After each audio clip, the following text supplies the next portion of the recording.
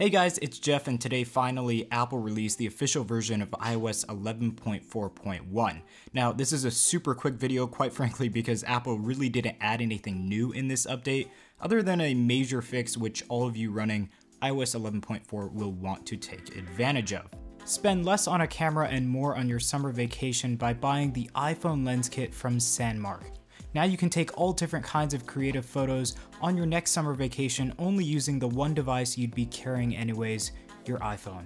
Check the link in the description below for more info. So super quick, this update has brought two things. One is the USB protection feature, and that is located in the Settings app, and the other is the battery drain fix for the battery drain issues users have been experiencing running iOS 11.4. Honestly, I cannot give you an exact representation of this fix and if it really works, so stay tuned for an update video on iOS 11.4.1. But as of now, I would say that this is a super important update for all of you, so you really need to go out and install it onto your devices.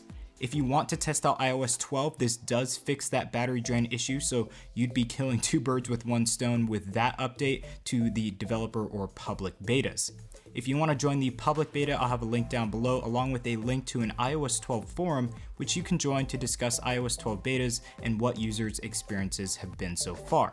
Anyways guys, super quick update for iOS 11.4.1. Let me know what you guys think in the comment section down below, and make sure to stay tuned as we have some pretty exciting content coming for you all of this week. We'll catch you guys in the next one. Peace.